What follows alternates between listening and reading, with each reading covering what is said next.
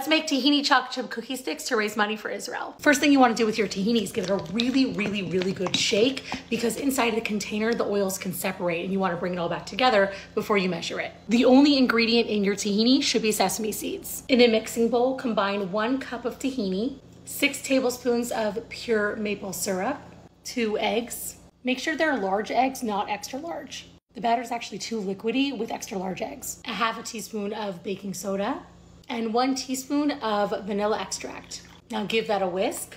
The batter should be nice and thick. This part is optional, but you can add some chocolate chips. You can also add chopped nuts to this. Ooh, some crushed up Oreo cookies would be amazing. I pour the batter into 2 logs on a parchment lined baking sheet. Because I'm making this for a fundraiser for Israel, I'm gonna put blue and white sprinkles on top.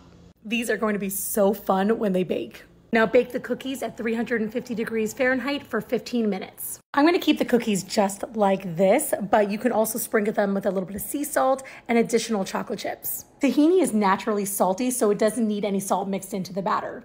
I let the cookies cool a little bit. Now I'm gonna slice them into sticks. These cookies are a little soft once they're cooked, you can see that, but if you want them a little crunchier, just put them back in the oven for a few more minutes after you slice them.